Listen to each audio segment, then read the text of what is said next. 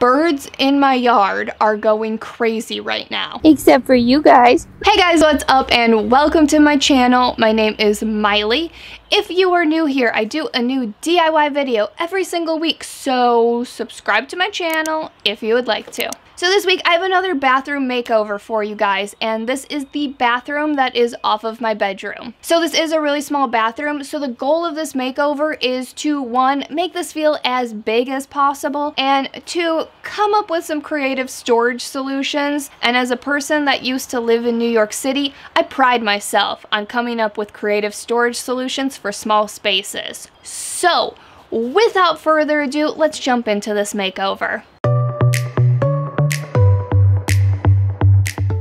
Okay, here is my bathroom. I told you guys it is small in here, but it still has the potential to feel a lot bigger. There's just a lot of awkward things about this space that make it feel a lot smaller, and there's also just some weird things that, to me, just don't make sense. Like this towel rack, for instance. What is this thing? It comes like a foot off of the wall, it's big, it's clunky, and visually it just takes up a lot of space, making the space feel even smaller. And also, if you saw my last bathroom makeover, you know how I feel about a towel rack. They just don't make sense. A hook is far superior. Next is this medicine cabinet.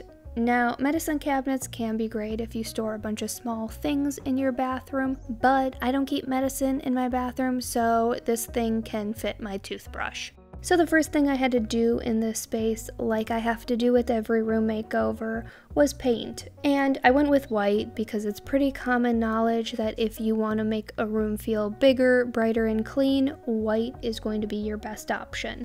And of course, it's me, so I wanted to make a fun accent wall, so I chose this blue and white bird wallpaper for a few different reasons. One, this wallpaper is mainly white, so we're still keeping the space bright and white and airy, and then the blue in this wallpaper is bringing in that blue color scheme that I have going on in my bedroom, and then of course, I just also love birds. And I'm not sure why, but this wallpaper was really hard to work with. It took me just as long to do this wall as it did for me to do that big wall in my bedroom. I'm guessing it's because I had to work around a lot of different things on this wall. Like the last panel, I had to completely remove this old light before I could put it up, and since the old light was already off, I went ahead and replaced the light. If you saw my last bathroom makeover, this is the same style of light I used in the other bathroom. I just replaced the geometric shade for a more classic glass shade, and I got both lights at the same time for $5 each on Facebook Marketplace. Next, I had to tackle updating this vanity. And if you're new to my channel, I now for several projects have used the same technique to paint furniture. I always start with sanding whatever I'm painting, and then I do 2 thin layers of primer and then 2 layers of whatever paint color I'm using. In this case, I went with the same navy blue paint that I used to paint the boards for my board and batten wall in my last video, and if you haven't seen that video, go check it out. And I went with this color to further carry the same look and colors into the bathroom so that both rooms work nicely with each other. And then I finished off this vanity with a matte spray enamel.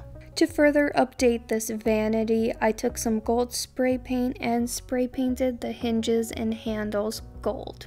And to replace the towel rack, I got these gold hooks because, again, the hook is far superior to the towel rack, and this is also nice and sleeker and pushed up against the wall, not making the space feel smaller. Okay, now we can finally get to some new stuff that I haven't done in other videos already. So I knew right away I wanted to create some shelving for this space because shelving is a great way to add some storage, but I wanted it to be a lot different than the wall shelving I did in my last bathroom makeover. That was 2 pretty big shelves that came about a foot off the wall, and I knew something like that would really overwhelm the space. Also, to make a small space feel bigger, you visually want to draw the eye up, So I wanted to create one long piece that had a bunch of small shelves.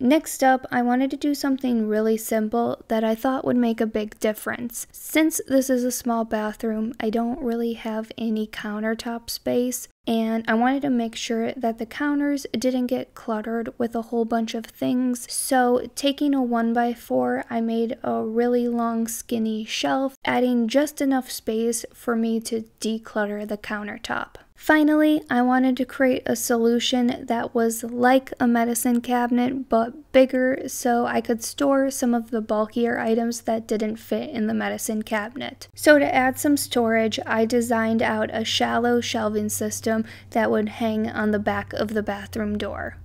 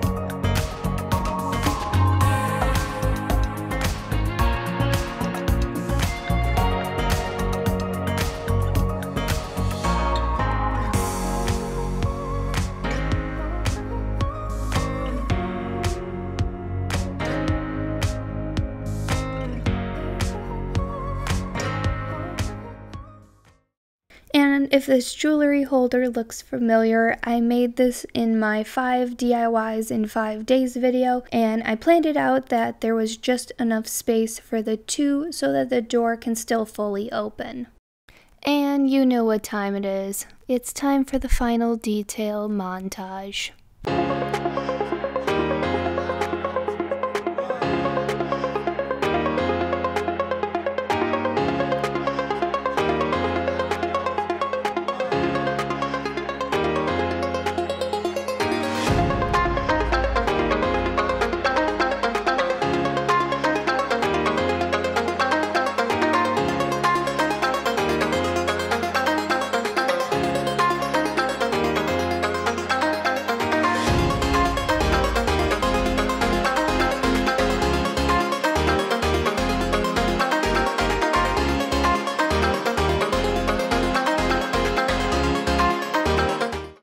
And here it is, guys, the final before, look at that old towel rack, and after. Honestly, I think everything I did in the space, I achieved my goal of making the space feel a bit bigger and more functional.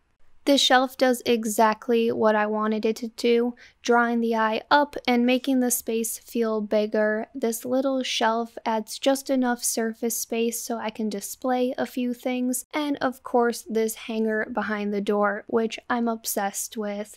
It's just like a medicine cabinet where everything is hidden away, but it's bigger so I can actually store things on it. If you liked this video, make sure to give it a big thumbs up, subscribe to my channel, hit that notification so you know when I post, and I will see you guys next week. Bye guys!